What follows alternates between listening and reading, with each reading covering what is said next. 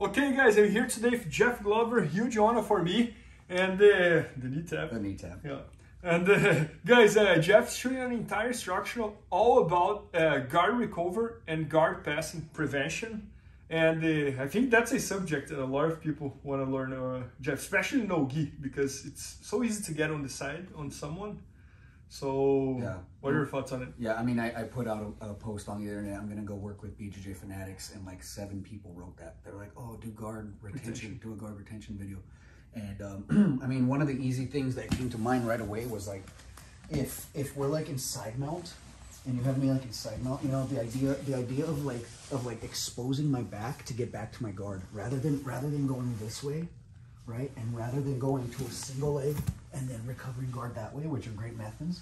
The one I wanted to demonstrate was like exposing your back and creating a barrel roll. And if the dude follows you or not, whether they follow you, let's say you jump on my back and you try to take my back, go, as I find my way on top with it. Got it. You see what I'm saying? So it's almost like you're giving your back, but by the time you try to get your back, I can use that to get on top, or I recover the guard if they don't take the back.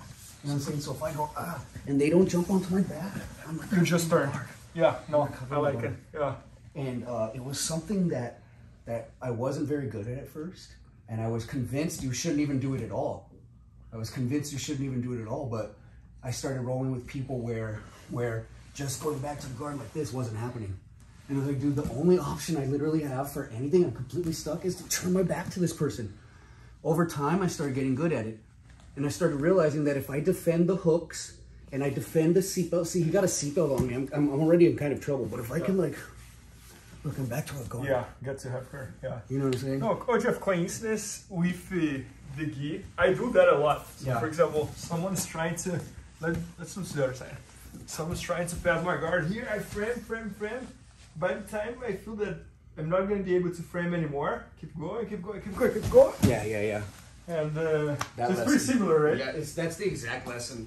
I think that lesson kind of scares people, you know, like because they're kind of giving the back, but I mean, and we're taught, you know, your first week of jiu-jitsu, don't turn your back to people. I got it. But as you know, sometimes it's like the only way you have out.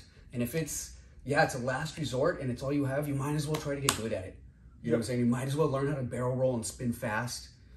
And yeah, it's something that I think a lot of students could really add to their games and benefit from.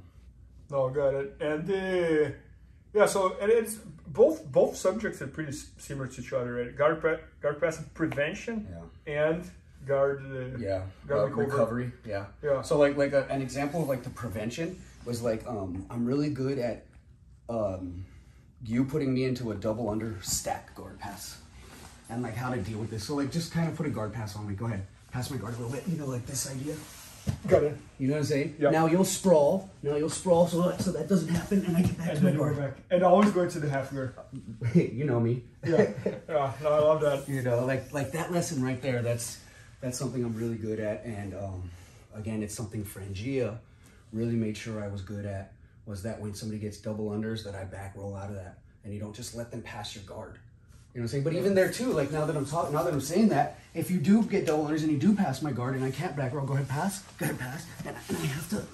I got you can go back there. Yeah, you know what I'm saying? Yeah. No, and one thing I love it about half guard is that it's so easy to get at least, not gonna say so easy, but it's not that hard to get at least the person's foot between your legs, and now you didn't get the guard pass or the mount or whatever because you have the half guard. Yeah, or the quarter guard, just the foot. Yeah. You know, like, no, and I love how you do that for no gi, you know, because most of the times that I do that is similar. For example, I do more with gi. Yeah. So. Yeah. Well, that started off with, because like Frangia's style was like this. This is what Frangia would always do. Put me in close guard. His whole thing was always start in close guard, do this. Do this, go, boom. You know what I'm saying? This was his game, was unlock that and then go half guard. When you lock that half guard, he pushes to the So you were always on the half guard. Yeah. And I used to call it hold on to the foot for dear life. Good. And they're like, no, it's called quarter guard. You know what I'm saying? That's that's how I had to learn that lesson, because that's what Frangia's style was. I think it's like the alliance style. Yeah, that way to open the close guard, yes. I do remember that because I would always open the close guard standing up and controlling the sleeve and pushing the knee down. And then I moved to Alliance. I was black belt already, and that was taught to white belts. And I had to learn that because I had never done that in my life. So I can see that. Yeah. And, no, but anyways, yeah. So guys, Jeff just is shooting this entire instruction all about guard recovery and guard passing prevention, and it's gonna be at bjjfanatics.com very soon. Maybe by the time you're watching, it's already there.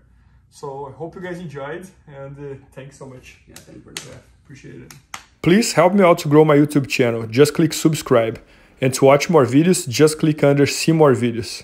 I hope you enjoyed. BJJFanatics.com. Use the promo code YouTubeFaria to get 10% off any instructional video. Improve your jiu-jitsu faster.